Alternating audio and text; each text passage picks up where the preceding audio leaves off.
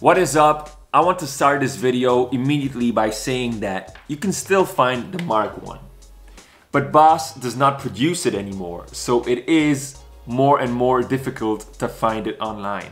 Certain people told me that they still find it online, but I guess that in the near future it will be simply easier to find it secondhand. But I see this as a good thing in a way because it means it could be cheaper. Now for the Mark II, it is easier to get now. When it was originally released in November, I think it was difficult to get one. Now it's a bit easier and it will be even more simple in the near future. So, which is better for you? Mark I, Mark II? I will try to make this video nice and short and help you maybe in making a decision. But first of all, I want to say that everything I'm about to say is based only on personal experience, personal use of the machines. I am just giving my advice as a looper and in no way making a choice for you. The final decision is only up to you. You have to know what you want. So I'll give you my thoughts on both machines. I've been looping since 2009. I've been looping with the Mark I since 2014 or 15, I don't remember exactly. And I am a very recent owner, only over a month, owner of the Mark II. But I think I know whether the Mark I or the Mark II is more adapted to certain situations and certain uses. So let's go. So I see different situations here, whether you should get a Mark I over a Mark II or a Mark II over a Mark I. Let's start with the first option. You have discovered a loop station recently, perhaps through battles, loop station battles with beatboxers, and maybe you beatbox a little bit yourself. So you checked out a few videos and you want to start looping like maybe those GBB loopers you've seen do on stage, but you have never looped before. Well, if you are ready to geek hard and you want to perhaps take part in battles in the future because this is what inspired you, or if you simply want to make music like those GBB loopers are doing, then if you have the budget, go for the Mark II, because this machine will become and is already becoming, I reckon, a standard for big major battles like the GBB or any online battle or any battle that will occur in the future years. The Mark II is going to be the machine that I guess most people are going to be using.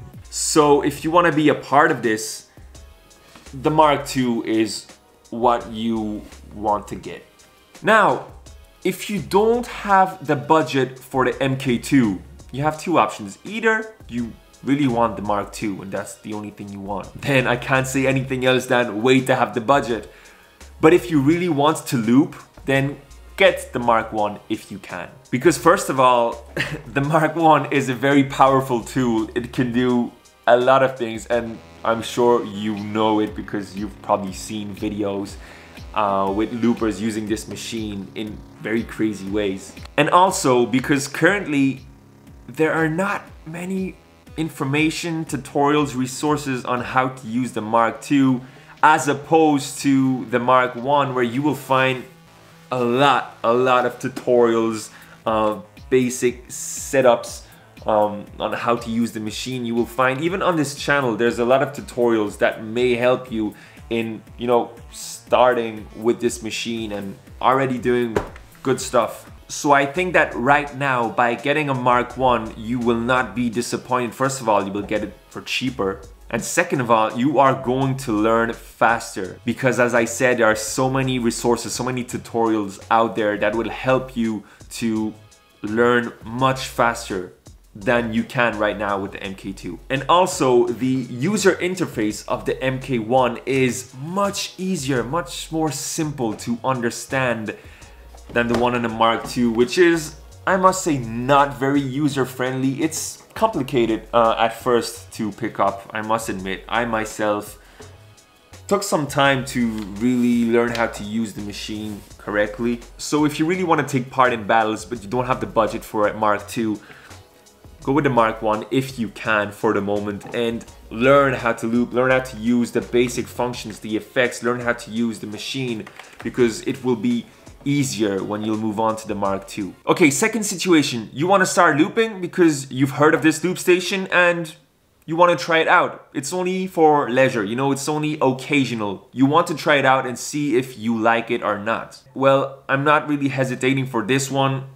Go with the Mark I. This can do a lot of stuff. This is amazing, an amazing machine that is user-friendly. I'm afraid that if you go directly with the Mark II, you can be discouraged. And I myself, after using this machine, the Mark I, for 7 years, felt a little bit discouraged when I, for the first days, tried out this machine. So I can imagine how it can be for someone who has never used even the Mark I for one day. So yeah, if you just want to try out looping, get the Mark I, see how you feel about looping. If you really want to go deeper, if you feel that you're really passionate about looping, then you could consider moving on later to the Mark II. But you know, just to begin with, go with the Mark I.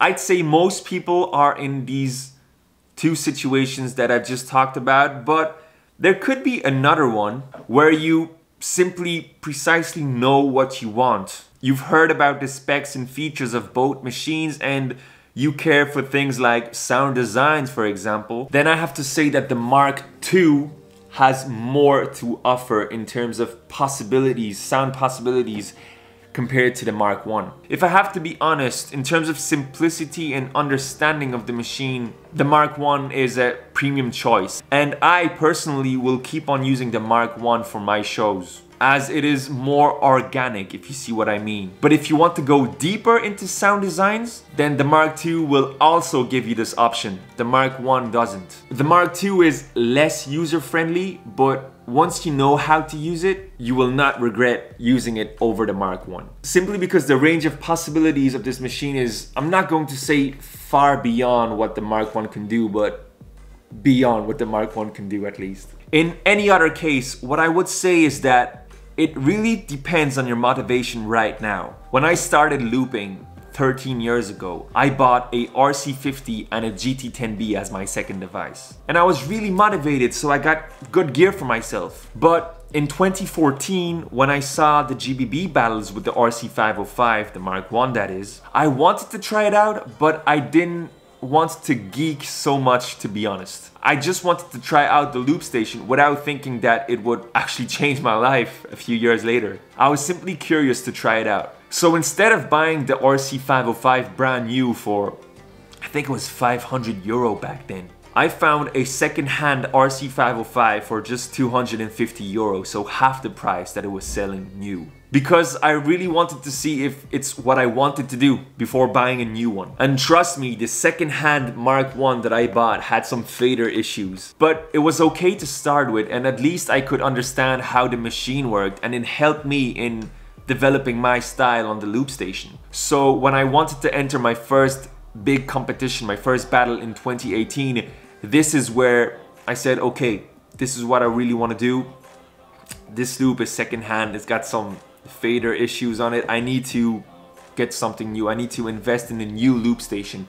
And it's only 4 years later, after I bought my secondhand loop, it's only 4 years later that I really got serious into it. And then I bought my first RC505, and I started working even harder. So it's the same right now for you, except you don't only have one option, you have two options, because there's two loop stations for you right now. So once more, there is the Mark I, which is easy, very simple to start with, and a cheaper option if you can get it secondhand. And even if you can find it new, it's still gonna be cheaper than the Mark II. And on the other side, you have the Mark II, which is, I'm gonna be honest with you, pretty tough to pick up if you've never looped before. I mean, the looping functions is easy to understand. It's the same as the Mark I, but the interface itself is complicated, at least more complicated than on a Mark I. So you may need some time to get used to it and really enjoy it. So if you want to keep it simple at first and then eventually maybe move up, start with the Mark I. But if you want more options, okay, maybe a less user-friendly machine, but more possibilities, then get the Mark II. But as I said in the beginning of the video, only you know what machine is good for you. I'm just sharing my experience and my thoughts, only mine, with you, and I'm not taking the decision for you. But I hope this video has been useful. and I hope that the loop station community will grow and grow and grow. And yeah, thank you for watching this video. I hope to see you very soon. I'll have some more loop station videos coming out soon. I'm going to do a review also on this machine and some extra reviews also on additional gear that you can get for your loop station, especially microphones. And yeah, I'll see you very soon. So see you guys.